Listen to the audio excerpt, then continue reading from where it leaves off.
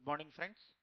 This is Phanishwar, sir, Senior Economy Faculty from KP SAR's UPSC Universe. My dear friends, in this session, we are going to conduct 30 hours class for Socio-Economic Survey of India and Socio-Economic Survey of Telangana. So first of all, I am going to teach what is the importance of this survey. So why we are particularly learning the survey separately? This survey is cannot covered in your textbooks. That's why I am conducting the separate session for the socio-economic survey, and another one is the budget. So మిత్రులారా మనం socio economic survey అదేవిధంగా budget అనే రెండు ప్రత్యేకమైనటువంటి అంశాలను చర్చించడం కొరకు 30 గంటల క్లాస్ని this session is 30 hours session 30 hours session అనేది పెట్టుకుంటున్నాం. అసలు సర్వే ఎందుకు చదవాలి? What is the importance of this survey? ఇక్కడ అభ్యర్థులు గుర్తుపెట్టుకోవాల్సినటువంటి ప్రధాన విషయం ఏంటంటే టెక్స్ట్ బుక్లో సర్వేలన్నీ కవర్ అవ్వవు. The textbooks cannot cover the socio-economic survey and budget also. But examiner always asking the questions from socio-economic survey and budget of the survey is India and TS also. So budget also same India budget and Telangana state budget also. You look here, first you observe your previous question papers. So 150 marks of the paper, economy paper in your group 2 examination. Out of this 150, 100 questions, 100 marks from content. So content, that is your textbooks, your classwork, etc. etc. In your classroom teaching and your textbook supported for this 100 marks only. But remaining 50 marks, what about the remaining 50 marks means examiner asking questions, remaining 50 questions from the socio-economic survey of India and Telangana and budget of India and Telangana. That's why this is the more important session. This is covered nearly 50 marks. You observed here economy in our syllabus cannot mention economics. Here mentioned only economy. So there is lot of difference of economy and economics. So మిత్రులారా మనకు economics అనేటువంటి topic కాదండి, మన title వచ్చేసి economy. Economics ఉండదు, economy ఉంటుంది. కాబట్టి ఈ ఎకానమీ అనేది ఇయర్కి ఇయర్ బై ఇట్ చేంజ్ అవుతుంది. It is change the year by year. That's why always examiner asking the questions, you are updated or not? You are a candidate of the group 2 examination, you are so update or not the policies of the Telangana, policies of the India and system of the economical system of the both Indian government and state government also. మీరు economy అనేది ఏంటంటే సంవత్సరంలో ఒక దేశ ఆర్థిక పరిస్థితి గురించి తెలుస్తుంది. So this economy discuss about the so particular economical condition within the 1 year, that is the annual economical condition of the country as well as the state also. That's why always examiner asking questions from this type. Here particularly primary sector, secondary and service sector. So these three sectors is the combination, nothing but simple word economy means discussions of the three sectors. మనం economy గురించి ప్రాథమికంగా ఏం చెప్తామంటే ప్రాథమిక రంగము, అదేవిధంగా పారిశ్రామిక రంగము, అది పరిశ్రమల రంగము, అదేవిధంగా సేవల రంగము. ఈ మూడు రంగాల గురించి చదవడమే ఎకానమీగా మనం చెప్తున్నాం.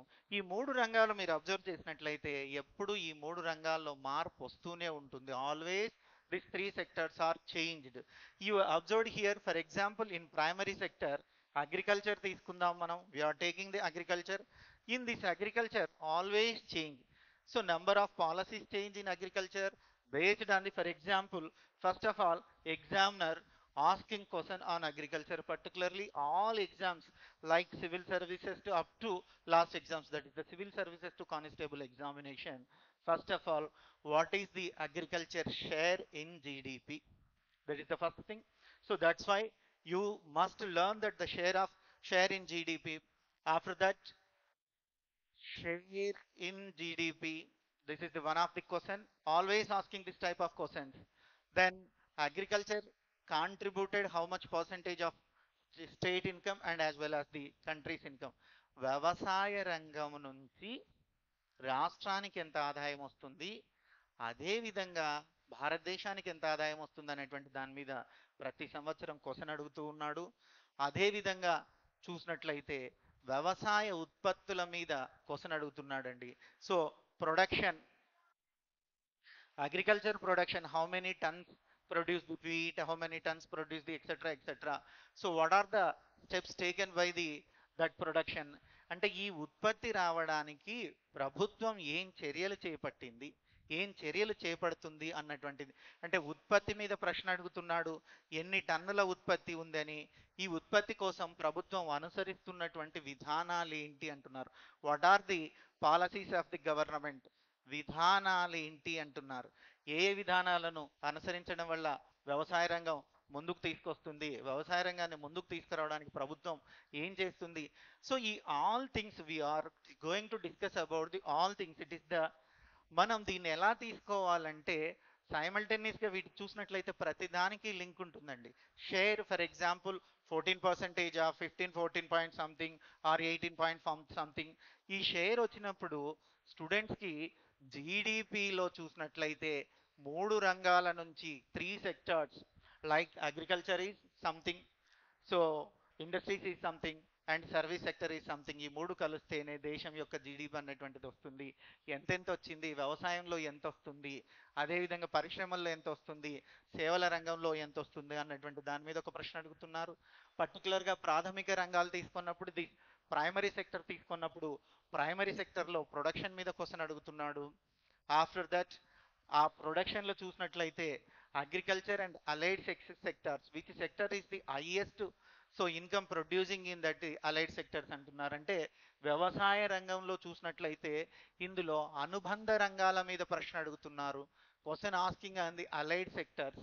ఈ అలైడ్ సెక్టర్స్లో ఎంత పర్సంటేజ్ వస్తుంది ఇన్కమ్ అన్నటువంటి దాని మీద క్వశ్చన్ అడగడం అన్నటువంటిది సర్వసాధారణంగా జరుగుతుంది. So generally we are observe the question asking then the agriculture and allied sector in the share based in the share of GDP. After that question asking on the production, after that question asking as the policies and agriculture schemes also. So agriculture పథకాలు, చాలా మంది పథకాలు వేరు, so పథకాలను విధానాలను ఒకటే చదువుతున్నారండి. పథకాలు వేరు, విధానాలు వేరు. Policies is డిఫరెంటెడ్ and the government schemes is డిఫరెంటెడ్.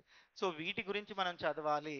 అదేవిధంగా రైతుల పరిస్థితి ఏంటి, ఎంత ల్యాండ్ ఉంది అంటే యూటిలైజేషన్ ఆఫ్ ది ల్యాండ్ అంటారండి. అంటే వ్యవసాయ భూమి వినియోగము అంటున్నారు, భూ వినియోగము. So utilisation of the land అంటున్నారు. How much land utilisation under the crops. So particularly gross స్ట్రాన్ area and net స్ట్రాన్ area. అంటే gross on area means totally cultivated area, now at present cultivated in this year. That is the, అంటే ఈ సంవత్సరంలో ఎంత పంట సాగులో ఉంది, మొత్తం సాగు చేయడానికి ఎంత భూమి సిద్ధంగా ఉంది భారతదేశంలో, యాజ్ వెల్ యాజ్ తెలంగాణలో కూడా అన్నటువంటి అంశాలు. అంటే నేను మీకు ఇది డెమో క్లాస్ కాదు, ఇది just for video, that's for information. ఇలా అంటే ప్రతి పాయింట్ మనం క్వశ్చన్ చేస్తూ పోతే, వ్యవసాయం నుంచి అత్యధికంగా మనకు క్వశ్చన్స్ ఇస్తున్నారు. ప్రతిసారి మనకు ఎకానమీలో మారేటువంటి వాటిలో అగ్రికల్చర్ అన్నటువంటిది ఒకటి. అదేవిధంగా మనకు సిలబస్లో చూసినట్లయితే సో ఇండస్ట్రియల్ పాలసీస్ అన్నాడండి.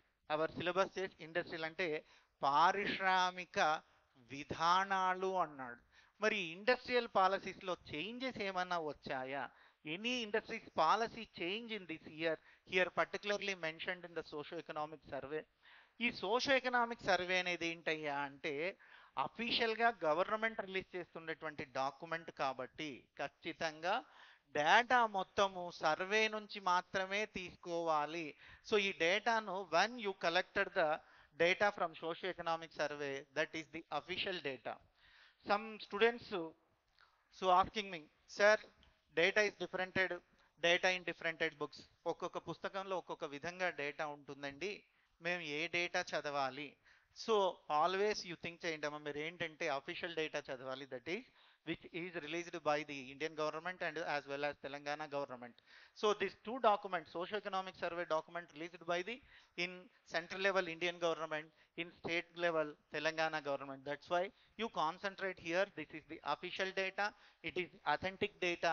మీరు డేటా రాస్తే దీంట్లో ఉండేటువంటి డేటానే ఖచ్చితంగా రాయాల్సి ఉంటుంది. అదేవిధంగా స్టేట్ ఎకానమీకి వచ్చినప్పుడు రెగ్యులర్గా అడిగేటువంటి question PDS system, public distribution system మీద మనకు క్వశ్చన్ వస్తుంది. అది కూడా సర్వే నుంచి వస్తుంది. How many ration shops in Telangana, how many, so shops అడుగుతున్నారు, హౌ మెనీ డీలర్స్ అడుగుతున్నారు, ఎంత cost of the price government provided, how much subsidy price for the paddy, for rice, etcetera asking here. So public distribution system is another important sector in this area. This is also final the socio-economic survey. You collect the data from the socio-economic survey. After that, state government, how much amount, state or central government, how much amount spent for that agriculture. So how much farmers eligibility, so beneficiaries of the farmers through any scheme, ఏదైనా ఒక పథకం చదివితే ఆ పథకానికి beneficiaries ఎంతమంది ఉన్నారు, particularly ఈ ఇయర్లో how many people benefited, so అన్నటువంటిది సర్వేలోనే ఉంటుంది, మీ టెక్స్ట్ బుక్స్లో కవర్ అవ్వదు, అందుకోసమే సర్వేని చదవాలి. తర్వాత చూసినట్లయితే each beneficiary government provided some much of amount. For example number of schemes ఆడున్నాయి, so కేంద్రంలో ఉన్నాయి యాజ్ వెల్ యాజ్ స్టేట్ గవర్నమెంట్లో ఉన్నాయి, వాటికి ఎంతెంత అమౌంట్లు రాష్ట్ర ప్రభుత్వాలు కేంద్ర ప్రభుత్వాలు ఇస్తున్నాయి అన్నటువంటి దాంట్లో. అంటే సమగ్రంగా అఫీషియల్ డాక్యుమెంట్ ఏంటి, అధికారికంగా రిలీజ్ చేసేటువంటి డాక్యుమెంట్ ఏంటంటే సోషో ఎకనామిక్ సర్వే. ఇక ఈ సర్వేలో మనం సర్వీస్ సెక్టర్, సేవల రంగాన్ని కూడా చదువుతున్నాము. ఈ సేవల రంగం మనం చూసినట్లయితే మనకు ఎక్కువగా ఈ సర్వేలో ఏమేమి అవసరం ఉంది, ఏమేమి మాట్లాడాలన్నటువంటి విషయాన్ని మాట్లాడితే, మొట్టమొదట మనం చూసినట్లయితే financial position of the country or financial position of the state గురించి చదవాలి. దాన్నే మనం ఏమంటున్నామయ్యా అంటే పబ్లిక్ ఫైనాన్స్. పబ్లిక్ ఫైనాన్స్ అంటున్నారండి. దీన్ని విత్త శాస్త్రము అంటారు. మీకు అర్థమయ్యే భాషలో చెప్పాలంటే పన్నుల గురించి చదవడం, ట్యాక్సెస్ గురించి. ఇది ఎందుకు చదవాలి, సర్వేలేనో ఎందుకు ఉంటుందంటే government which type of taxes imposed on the public, what are the economic sources of the government, అంటే ప్రభుత్వానికి ఆర్థికంగా వనరులు ఏమేమి ఉన్నాయి, ఎలాంటి ఉన్నాయి. ఈ question always asking in civil services examination group 1, group 2 and sub inspector constable also. దీని మీద పబ్లిక్ ఫైనాన్స్ మీద అప్డేటెడ్ ఏమున్నాయి, స్టేట్ జిఎస్టి పరిస్థితి ఏంటి, మన రాష్ట్రంలో ఎలా వస్తున్నాయి, అదేవిధంగా స్టేట్లో ఎలా వస్తున్నాయి. After that we are going to another important is, so infrastructure, you know the three, that is the here right, primary sector, secondary and service. After that infrastructure, see my dear friends, here మౌలిక వసతులు అంటున్నారు. ఈ మౌలిక వసతుల మీద ప్రతిసారి examiner question అడుగుతున్నారు. For example Telangana government ఎలాంటి మౌలిక వసతులను కల్పిస్తుంది, ఆ ఇన్ఫ్రాస్ట్రక్చరల్ ఫెసిలిటీస్ ఏంటి. నిన్న మొన్న చూసినట్లయితే మెడికల్ కాలేజెస్ని పెంచడం అన్నటువంటిది ఇటు ఆంధ్రప్రదేశ్లోను అటు తెలంగాణలోనూ జరిగింది. మరి తెలంగాణలో జరిగినటువంటి ఆ మెడికల్ కాలేజెస్కి సంబంధించి ఏం చెప్తున్నారు, how many medical colleges are there, how many medical seats are there, this is the infrastructural. Roads ఎలా ఉన్నాయి, బిల్డింగ్స్ ఎలా ఉన్నాయి, రోడ్ల కోసం మనం ఏం చేస్తున్నాము అన్నటువంటి చూస్తున్నాము. పర్టికులర్గా ప్రైమరీ సెక్టర్ వస్తే తెలంగాణలో ఖచ్చితంగా ఒక క్వశ్చన్ అడిగేటువంటిది ఏంటంటే ఇరిగేషన్ మీద ఒక క్వశ్చన్ అడుగుతున్నాం. Question asking on the irrigation. So you must write the how many irrigation projects are there, how many, so how much water available for the cultivation in Telangana. So through the irrigation, lift irrigation or direct irrigation, this type of questions asking. అంటే ప్రతి దాన్ని మనం చదివినప్పుడు దాన్ని మనం segregate ఎలా ఎగ్జామ్కి ఉపయోగపడుతుంది అన్నటువంటి దాన్ని మనం పాయింట్ ఆఫ్ వ్యూని క్యాచ్ చేయాలా, అందులో ఇన్ఫ్రాస్ట్రక్చర్ అంటే మౌలిక వసతులు ఏమున్నాయి అన్నటువంటి దాన్ని చూడాలా. అనదర్ ఇంపార్టెంట్ థింగ్ ఈ హెల్త్, ఆరోగ్యం ఎలా ఉంది.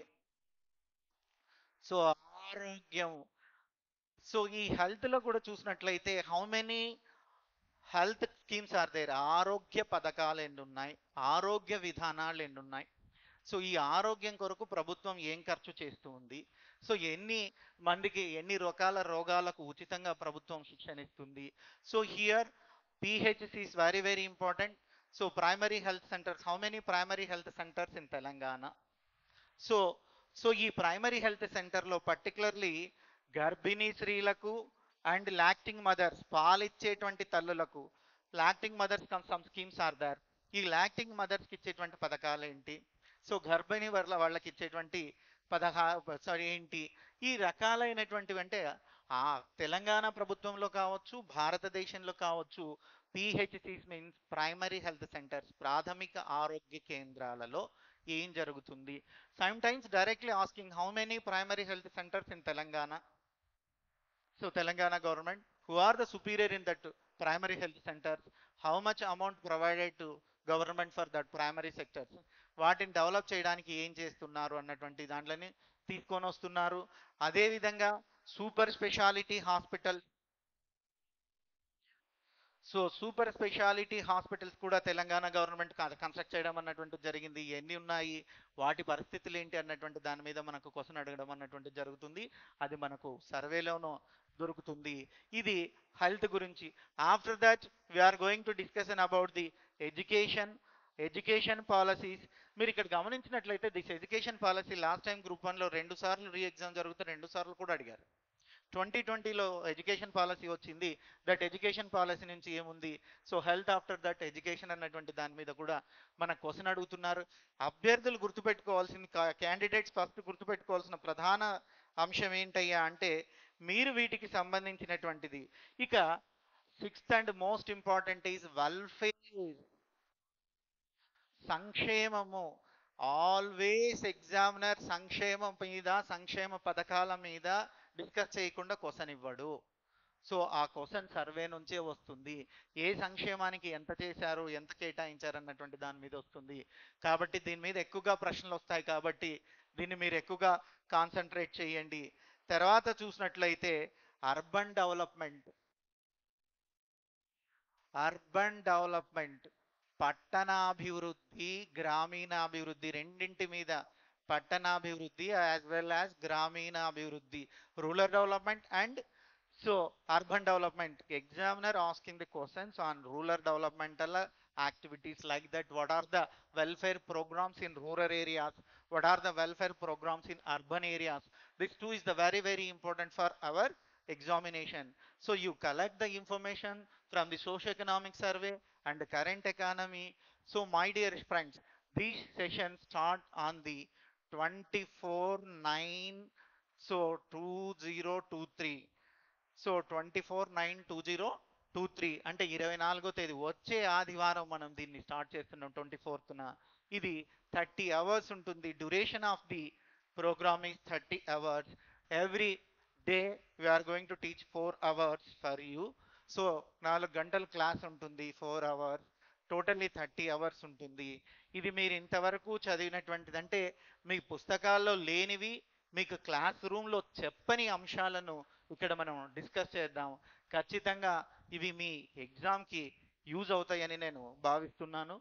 So this is the 24/9/22.